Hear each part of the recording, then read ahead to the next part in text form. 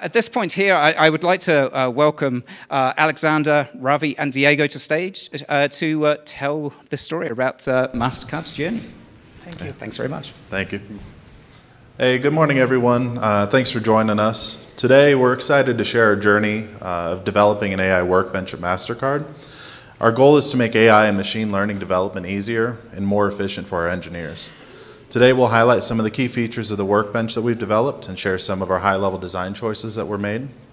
We'll also compare the first and next generation platforms, showing how we've improved the user experience and support for the AI/ML workloads.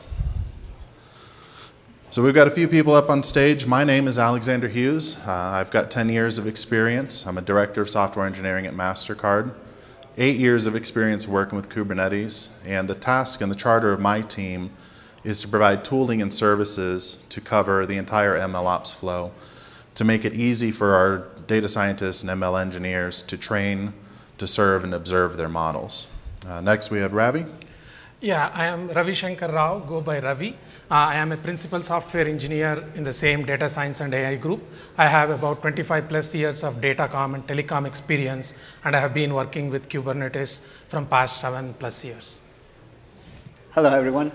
I am Diego Torres Fuerte, and I've been working with Mastercard in the last 2 years about, and I've been working for Red Hat for 8 years, and part of this journey also with Red Hat is to work with Kubernetes, with OpenShift in order to containerize many of the applications that you have there in the workloads for your solutions. And working as an architect for consulting services in Red Hat, I first met Ravi and Alex because we were running a proof of concept to try out some of the features that they had in Kubernetes and Kubeflow in running AI workloads. And we were trying to run a proof of concept in order to see how they can work in Red Hat OpenShift AI. What can go wrong, right? Let's do a 2 weeks proof of concept. Long story short, we went into 1 year in trying to match with the different features that they were trying to do. But it's in this journey of the different features that they wanted to include into our Red Hat OpenShift AI product. Our OpenShift Red Hat OpenShift AI product has also come into this evolution of the different concepts that we do in order to serve better our customers. And Mastercard has been a great adopter and a great client to push our engineering teams and our product forward. So we in Red Hat, we are very happy with the collaboration that we have with Mastercard during this adventure of evaluating the product for the different workloads that they are trying to migrate. So thank you, Alex and Ravi. Hey, thanks, Diego. It's been an exciting journey, so let's talk a little bit about that. But first, quick introduction to Mastercard. We're a global technology company in the payments industry. Our mission is to connect and power an inclusive digital economy that benefits everyone, everywhere, by making transactions safe, simple, smart, and accessible. We leverage secure data and networks, partnerships and passion to deliver solutions and innovations that help individuals, financial institutions, governments, and businesses to realize their greatest potential. So let's get started talking about 4 of the key areas of focus with this platform that we had in mind. First, we had agile experimentation. We wanted to make sure that this platform empowered the data engineers and the data scientists with a rapid experimentation space, and we do that using Jupyter notebooks. This is coupled with fine-tuned CPU and GPU profiles for sufficient resource utilization, allowing for quick iterations and innovative solutions. Next, we started to address the workflow orchestration for training. So we enable efficient and scalable machine learning model training through dynamic GPU allocation and specialized GPU cluster environments. We have centralized collaboration features that further enhance the training workflow, making it seamless and productive. Next, we wanted to address how we collaborate across features with the feature engineering, and we do that via feature lake integration.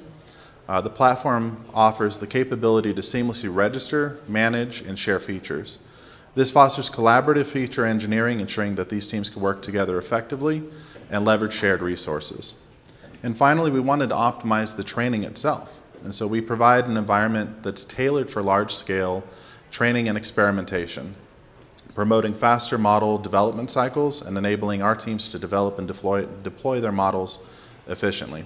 So all of these capabilities come together, are designed to provide a seamless and efficient experience for our users. One of the key things that we're tasked with at Mastercard is a saying called months to minutes. If there's any opportunity to increase it, especially if we can increase it by an order of magnitude, that's our goal.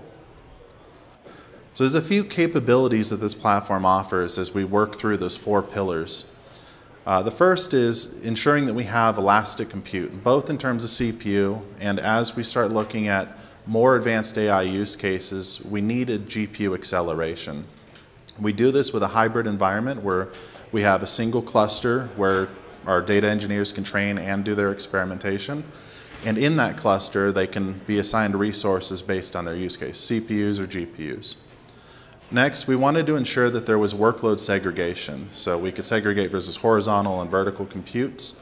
And that's required for distinguishing between the ETL, or extract, transform, and load, and the machine learning pipelines. Next, everything that we do in this workbench is based on Kubernetes, but we wanted to make sure the resources of the Kubernetes cluster that we're talking about were protected and isolated from general purpose workloads. And we do that with purpose-built pure AI/ML clusters. This ensures a dedicated ecosystem tailored for those advanced purposes. In the realm of AI product development, we noticed that our engineers are frequently performing repetitive tasks. And so we've implemented an automated workflow instantiation, assisting with activities such as hyperparameter optimization, model selection, and feature selection.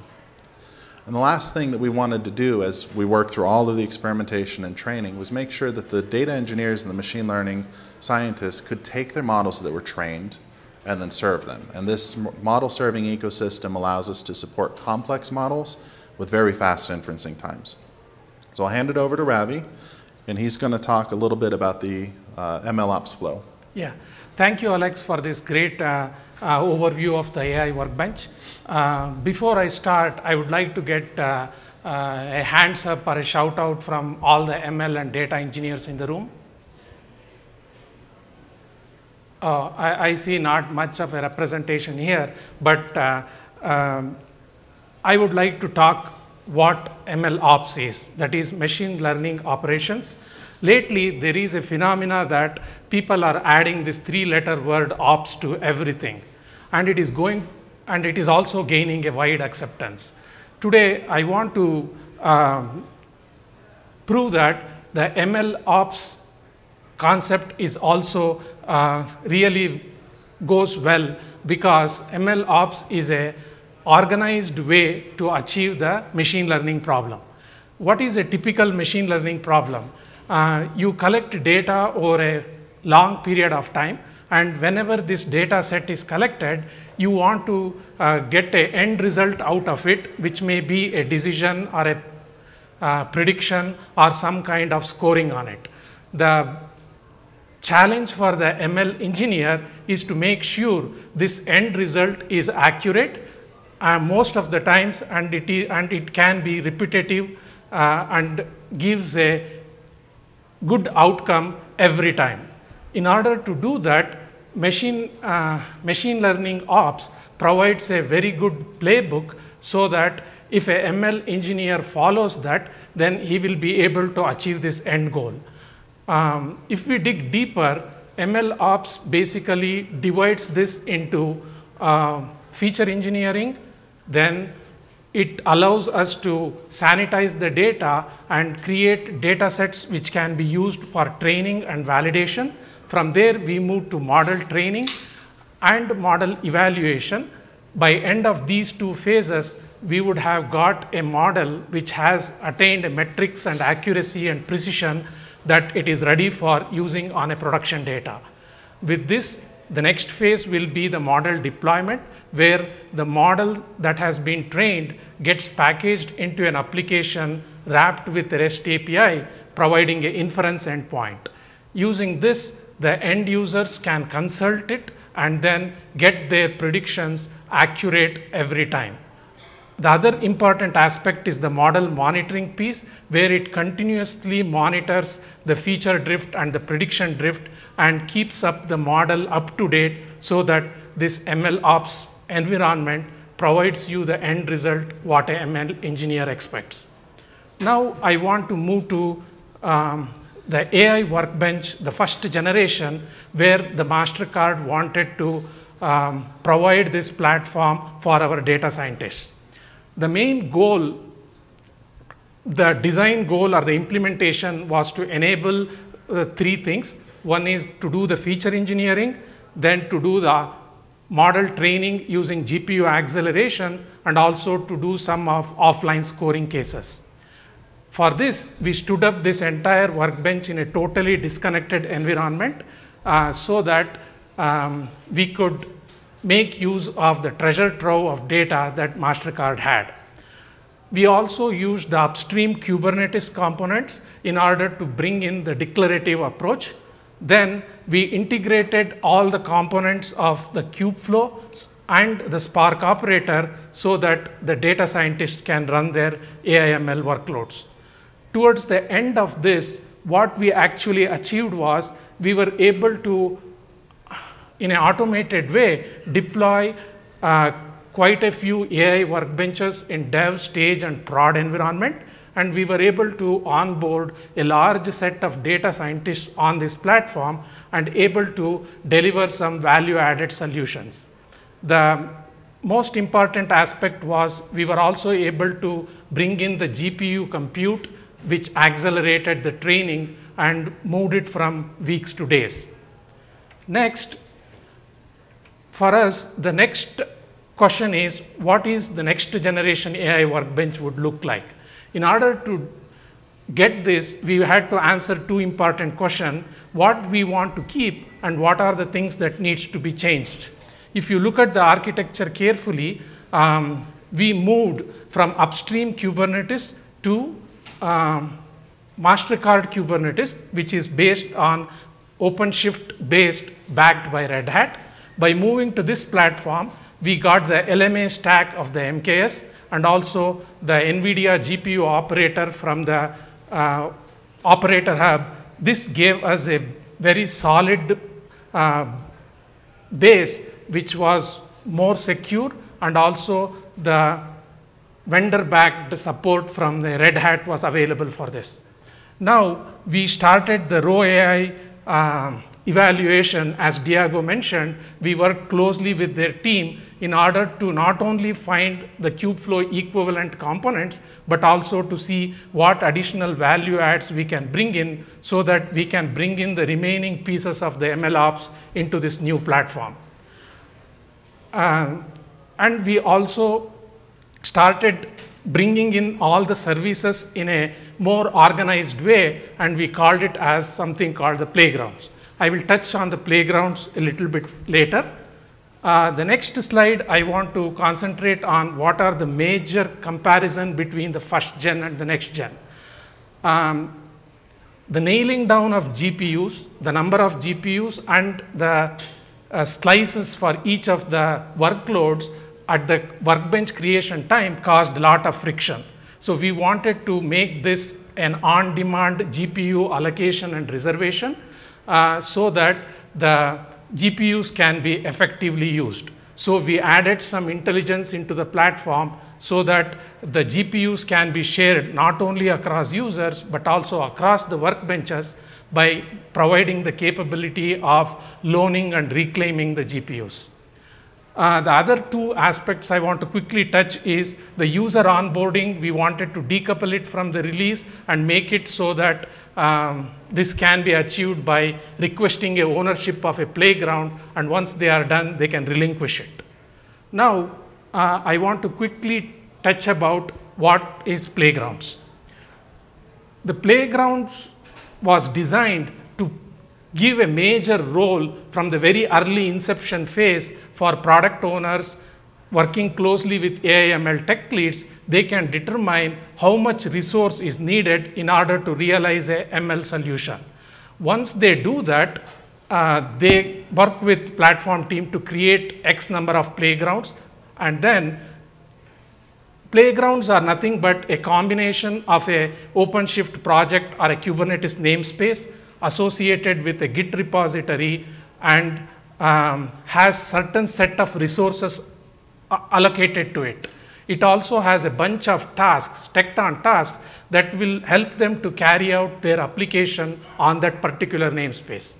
Now, once a data scientist starts his development, he is going to request a ownership of one such playgrounds, and then he is going to implement his business logic in the manifest in the Git repository associated with the playground, and then he just initiates the pipeline run, which is going to run the Tecton tasks, pull the manifests from the repo, and deploy it on the OpenShift namespace or the project that was associated with it.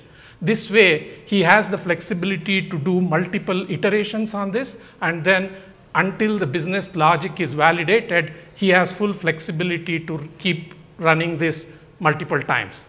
The other capability of Playground is also that it provides multiple data scientists can request ownership of it so that they can do collaboration either during the development or the integration phase. Now, I want to quickly talk about our very first service, which is the Spark job as a service, which was implemented using Spark Playground. If you look here, the tasks associated with this were categorized into 4 classifications. The first one is the fetch and setup, where, as the name suggests, was used to pull in the manifest related to the Spark job from the Git repo and set up some workspaces so that it can maintain the state of the application. The second one is the validation phase, where the actual validity is conducted to know if this application is really for my Spark workload. If it is not, then the pipeline stops here. Otherwise, it moves to the next phase, which is the create and injection. This is where we add the intelligence of converting a Python script or any other side supported environment needed for running the Spark application into a config map and injecting them into the Spark manifest. And then the final piece is the deploy and monitor. This is where we deploy using a kubectl action and have dedicated tasks to monitor and track the status from submission to the completion state. Next slide basically gives an overview of how a Spark pipeline looks on an OpenShift dashboard. Any AML engineer can get, after assigning a playground, will be able to log into this, go to the pipeline, execute its jobs, and track its status. With this, I'll hand over back to Alex to go over some of the survey results that we had. Hey, thanks, Ravi. So we're getting close to time, so I just want to put up an internal survey of what our users said and how they responded to the platform and how we've seen the platform progress. The users are quite excited about Kubernetes and the performance that they get and the scalability of it. They're pretty happy with the support that they get from the platform teams that Ravi and I work on. And they're mostly happy with how easy it is to consume the data. There's a couple opportunities here. There's a lot of great things, but I want to point out a couple opportunities because this is where we're going to focus on next. On-prem, it seems that there's never enough GPUs, and so this is a negotiation with our users to make sure that they're tailoring their jobs efficiently, they're using the right models to train with. And then purchasing more GPUs, certainly. There's always a question of how easy can we make it to access the data in line with our data governance policies. Trying to improve some of the dynamic allocation of these pipelines, and then documentation. We document everything, but there's always going to be questions, how can I find the answer to this particular question? So I think we're just about at time, so we're not going to take any questions here, but I'd love to chat with you in the coffee break after this and answer any questions that you have there. Thank you, everyone. Thank you.